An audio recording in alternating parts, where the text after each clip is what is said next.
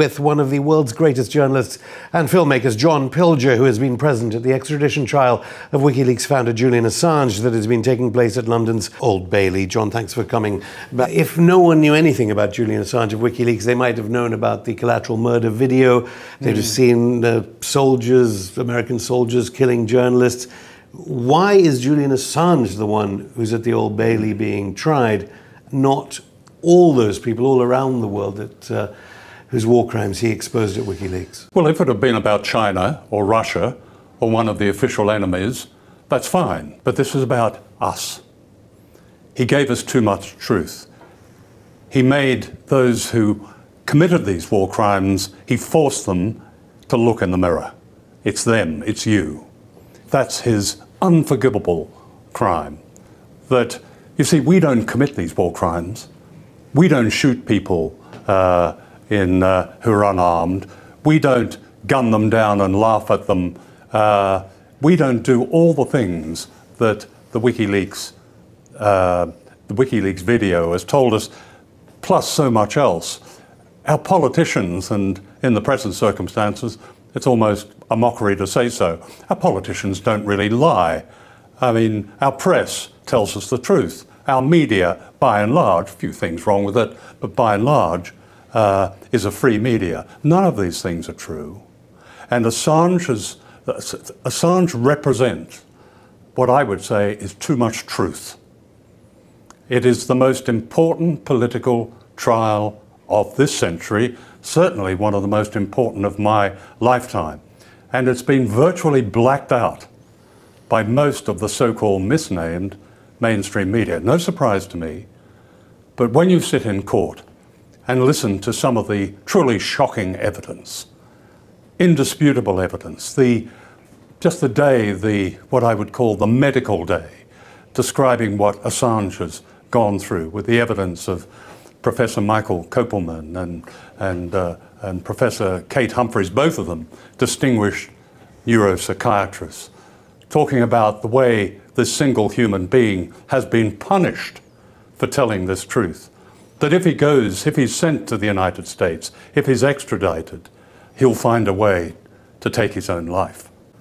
Well, I want to get to the psychiatric reports in a second, because, of course, the US prosecutors present there at the Old Bailey trial cast doubt on those prominent yes, academics.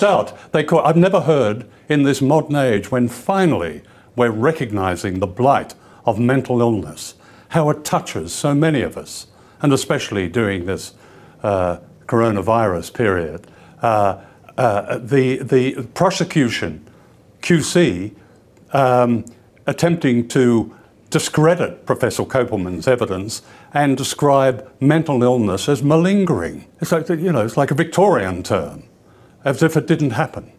Well, also the prosecutors said that he would be less likely to kill himself. Julian Assange will be less likely to kill himself in a United States prison than at Belmarsh prison in London.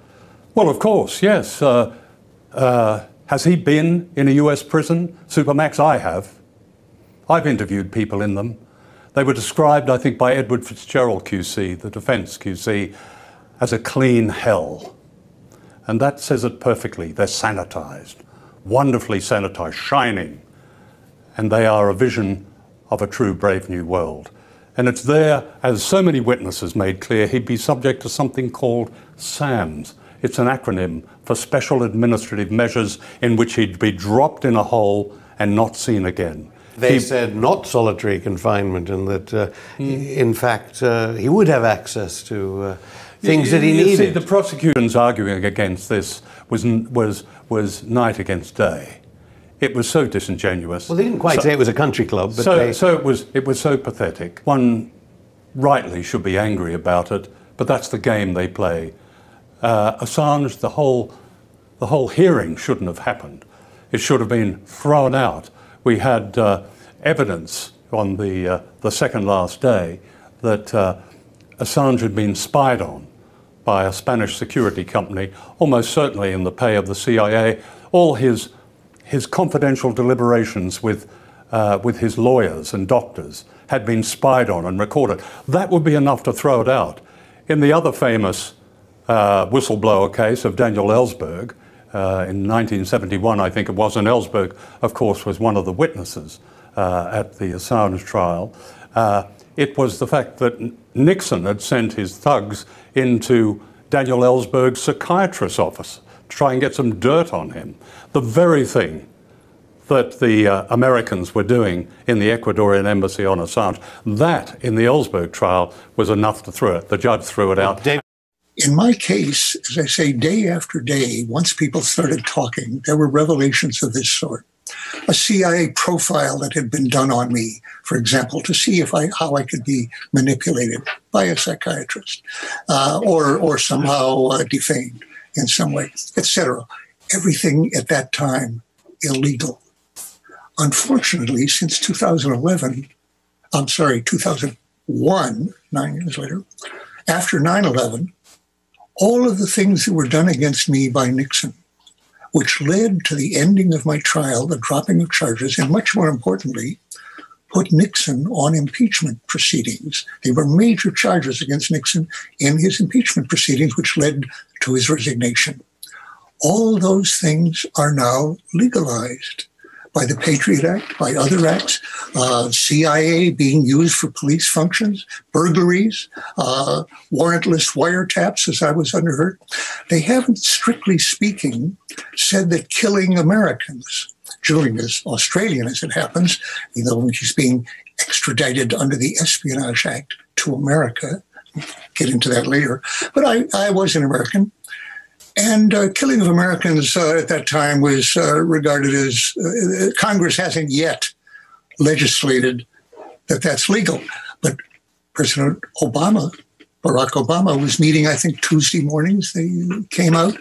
He didn't object, by the way, to this coming out because it showed what a tough, straightforward manager of the empire he was. And it showed he was selecting people, including American citizens, American-born citizens, for assassination by drones.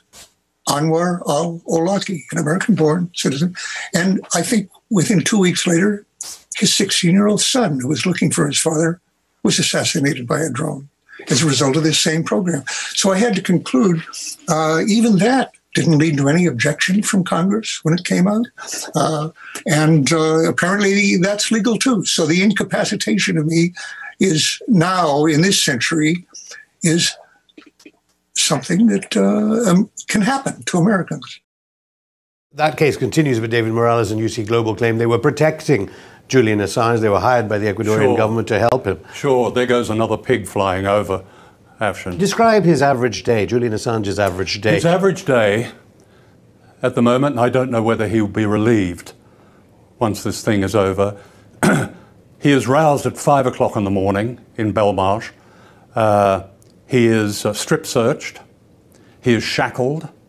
Presumably he is allowed to shower and have some prison breakfast. He then endures at least an hour and a half in this torturous drive from Belmarsh to the Old Bailey in what his partner Stella Morris has described as something like an upright coffin. I've seen it. It's a great white Serco-run truck, of course, and there's a small window at the top. To look out, you have to stand rather precariously. So in this dreadful stop-start traffic, and I've driven it, from Belmarsh to the Central Criminal Court, Assange is taken in this box, this prison, to a court where he he sits in a glass corridor in which is his guard and himself. And the only way he can speak to his lawyers is to get down on his knees. Time and again, I've watched him because where I've been sitting has been looking down on him. He's got down on his knees to speak through a slit in the glass to one of the lawyers at the back, and she writes his message on a post-it. The post-it is then handed through the body of the court to the barristers who are arguing the case against his extradition to an American hellhole. That's how he communicates with his lawyers. It's actually slightly better than what it was at Westminster Magistrates Court, where he's actually in a glass cage. He's now in a glass corridor. Serco would deny it's a coffin and that they carry out their privatised, outsourced British government justice duties all brilliantly. Do you think that's the reason why Judge or Magistrate Vanessa Baraitser didn't want Amnesty International or Reporters Without Borders present? I mean, why were they not allowed? And they've been tweeting furiously, Reporters Without Borders and Amnesty International. I mean, it's good to see both those organisations at last speaking up. Too many organisations, and I'm not necessarily pointing the finger at both of them, but Assange should have been a prisoner of conscience, along with Chelsea Manning a long time ago. It's good to see them protesting at this outrage that they weren't allowed in the court. Well, Rebecca Vincent of Reporters Without Borders went so far as to tweet against a BBC journalist, arguably. Well, a BBC journalist said, you see, the reason why viewers may have to watch Going Underground to hear about this, and not the BBC court report daily from this trial of the century, as people have been calling it, is it was a bit repetitive. You know, the inanity and the cynicism in that statement, repetitive, every day has been a description usually of hell, of the kind of hell that WikiLeaks exposed, the kind of hell to which all of us have a right to know, which is now being imposed on the truth teller himself. And for that BBC journalist to describe it as repetitive doesn't quite leave me speechless, but it leaves me with a sense that it's over with much of the media to watch this day after day, this extraordinary, important trial telling us so much about how those who govern us, those who want to control our lives, and what they do to other countries, how they lie to us. Watch this day after day and see none of it reported, or if you do see it reported, you'll see something like Assange told to pipe down by the judge on a day, and he only did this 2 or 3 times. I don't know how he kept his mouth shut, where he stood up and protested at evidence that was clearly false and offensive to him. That was the headline. That was the story of the day. We didn't get access. What was the judge like? This judge throughout, Vanessa Baraitser, she declared against the defence so many times. She imposed a guillotine of half an hour on the on defence witnesses' statement, and she gave up to 4 hours to the prosecution for their cross-examination. Now, I know cross-examination usually gets more time, but the disparity between the two is absolutely grotesque. Obviously, the Crown Prosecution Service will deny all of that. The Guardian newspaper was referred to time and time again as particularly two members, Luke Harding and David Lee. David Lee, who was entrusted the secret password to some of the WikiLeaks files and published it. And they published it in their book. But yet the Guardian has been saying that Julian Assange, or at least printing stories about Julian Assange being the problem because he didn't redact data from WikiLeaks cables that were released, thus endangering people around the world. Excuse me for interrupting, but what has come through, perhaps more powerfully than anything, is that Assange went out of his way to protect informants, to redact. Daniel Ellsberg said he redacted 15,000 files. The distinguished investigative journalist Nikki Hager, who worked with Assange on this, said watched him taking the most extraordinary precautions with the material. People thought Assange was paranoid for wanting to redact so much. I would suggest those who didn't redact perhaps are on the other side, certainly not on Assange's side. I've known for years the extent to which Julian Assange went to redact and tried to redact and worked through the night to redact and couldn't and wasn't allowed to.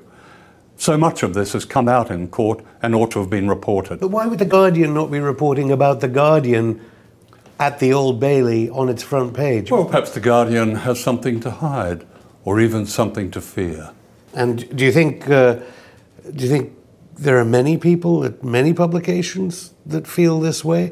I mean, this is who... No one is telling The Guardian directly, do not cover the Assange Look, O'Bailey I don't really want to concentrate. The Guardian's behaviour through all this, its campaign of vilification against Assange, the way they turned on their source, the way they, because he wouldn't be part of their collusive club, has been a disgrace. They know it's been a disgrace. The way they published articles like the one that said that Trump advisor Paul Manafort and Russians visited Assange. It never happened. There's been no apology from The Guardian. I think it's not just The Guardian. There are many other newspapers that have found, some actually have behaved rather honourably, I think. I think it was good to hear from the investigative reporter John Goetz, who was the investigations editor, I think, of Der Spiegel in Germany. He spoke very clearly. He also refuted a story that Assange, which is in the Harding Lee book, that Assange had said that it was quite a good thing that some of these informants were harmed. Goetz, Harding and Lee were not at this dinner at which Assange was meant to have said this, but John Goetz was. And he said, Assange said nothing of the kind. Now, Judge Baretza wouldn't allow Goetz to actually utter those words in court. She cut him off.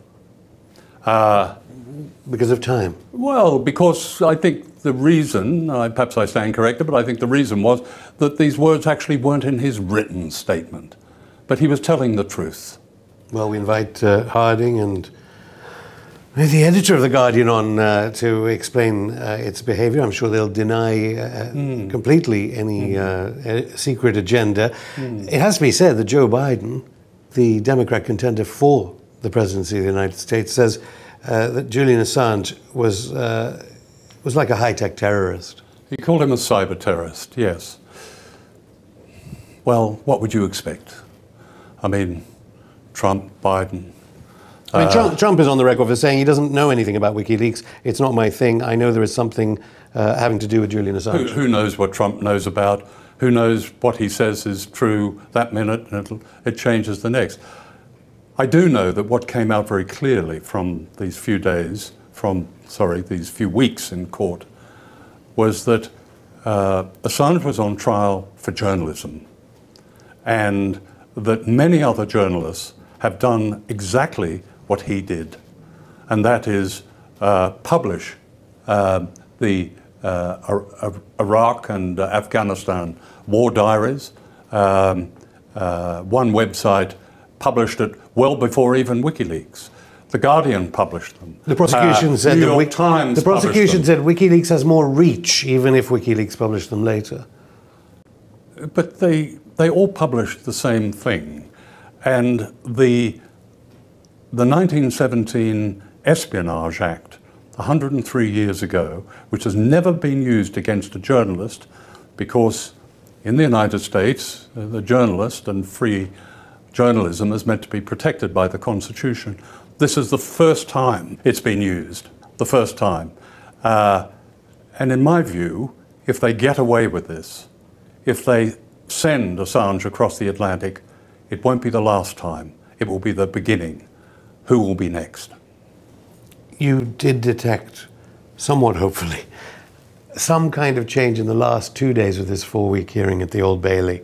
Could you tell me a little bit about that?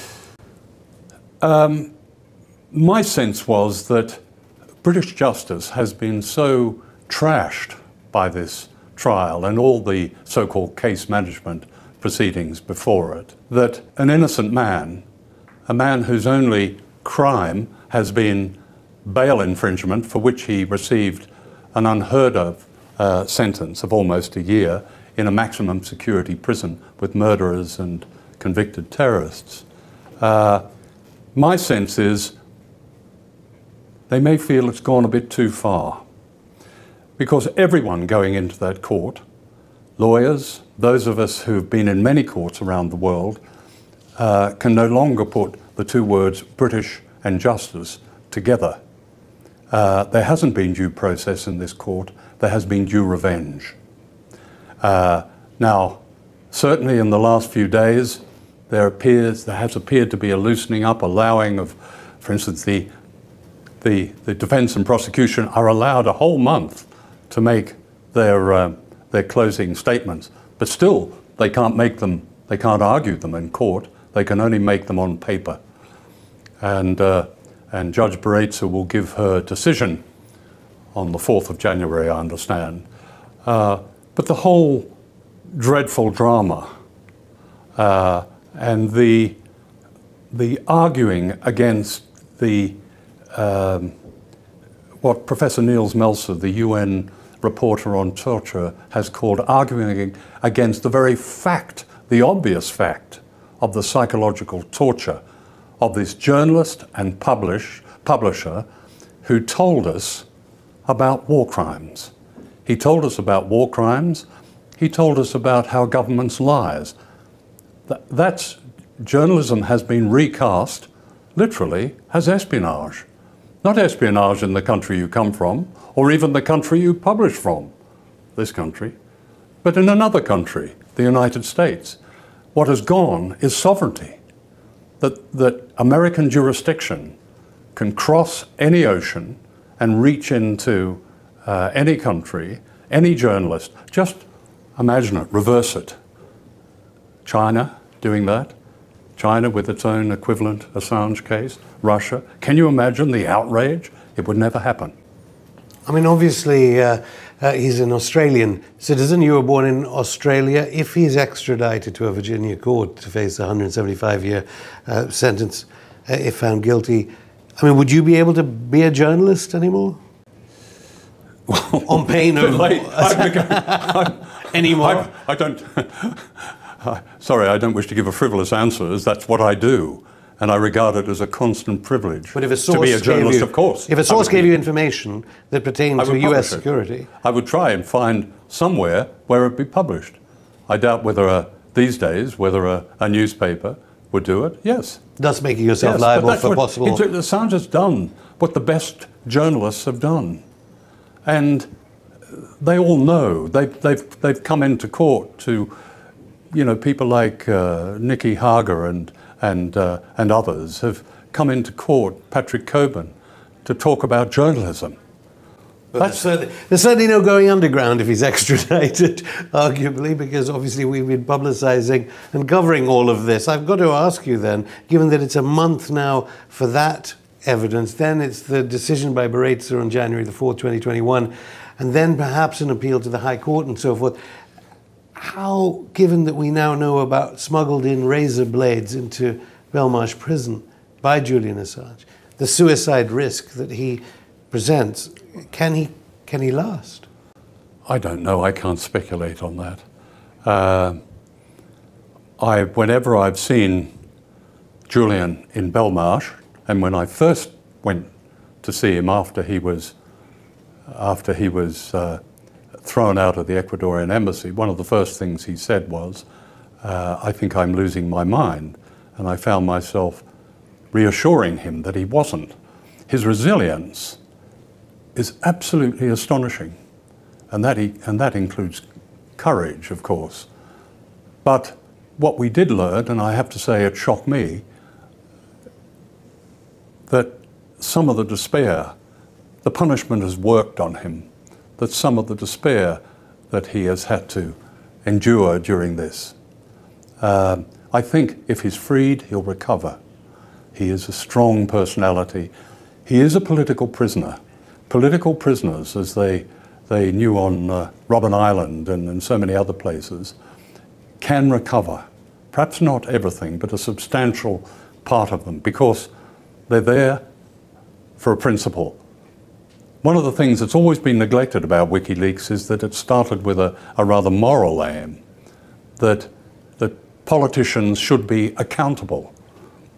That they should, in a democracy, they should be accountable to us. I know he felt that very passionately, right from the beginning. So he has that. He feels strongly about that. But it's been 10 years of incarceration of one kind or another, And this last year, or this last, whatever it is, 15 months in this dreadful place, Belmarsh, has just been horrendous. It's just in the land of Magna Carta. What a shame.